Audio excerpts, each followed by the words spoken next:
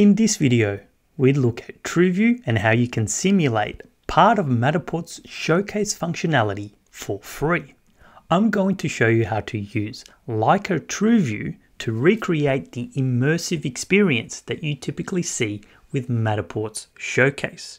If you're familiar with Matterport, you know that it's widely used for creating digital twins, interactive walkthrough visualizations of real-world spaces.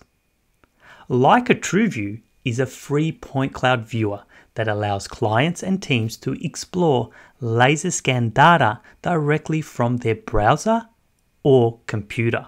It's designed to be simple, fast, and accessible, making it an excellent alternative when you want to provide an immersive 3D experience, but you don't have access to Matterport, or you don't want to pay for subscription fees, or even if you need higher precision and control. To get started, you'll need to export your registered scan data, typically from Leica Cyclone, in LGS format. Once you have the LGS file, you can upload it to Leica TruView. I recommend setting up your scan locations thoughtfully because these will serve as your nodes or hotspots. The scan map, sometimes called the sitemap, is your main navigation tool. It displays a floor plan or site plan with all the scan positions clearly marked.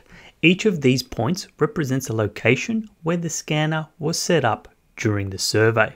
To move around, it's simple. Just click on any scan position on the map.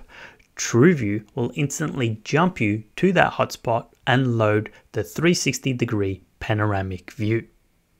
From there, you can pan around, zoom in for detail, or take measurements. The scan map is especially useful for staying oriented. You always know exactly where you are within the site.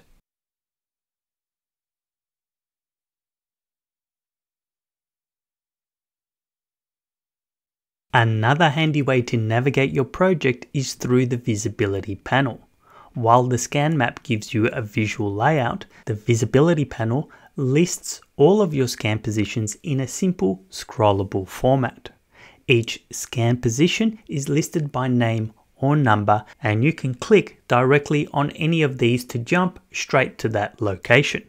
This mimics the Matterport experience quite closely.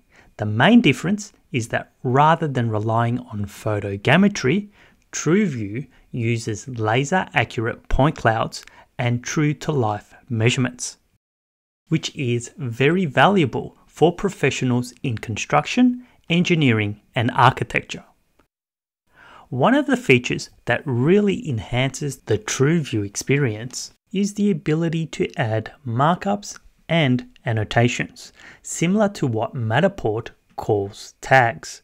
In Matterport, tags are used to highlight key information, like labeling a room, or providing a note about a fixture, or linking to external resources. Leica TruView works in much the same way. In TruView, you can place annotations directly within the 3D environment at specific points of interest. The key advantage here is that these markups are anchored in 3D space.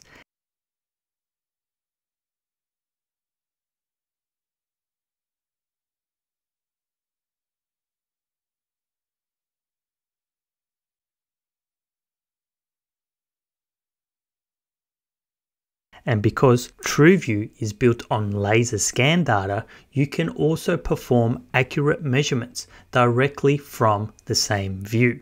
This is especially useful for teams who need both the visual context and actionable data, whether it's for construction, progress tracking, defect identification, or maintenance documentation.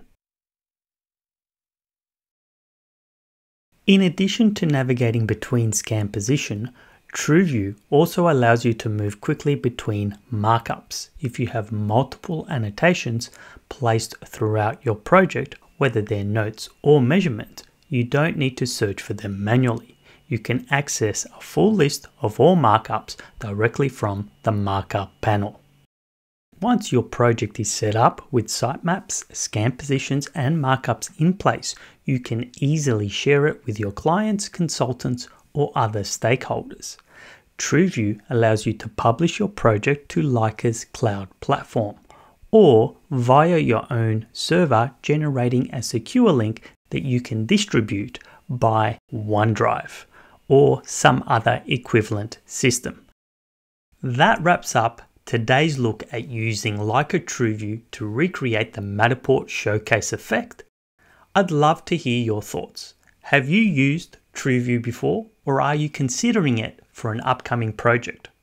Do you prefer the simplicity of Matterport or the precision of TruView, and why?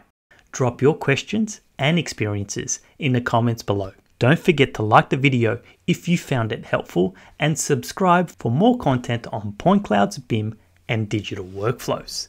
Thanks for watching, and I'll see you in the next one.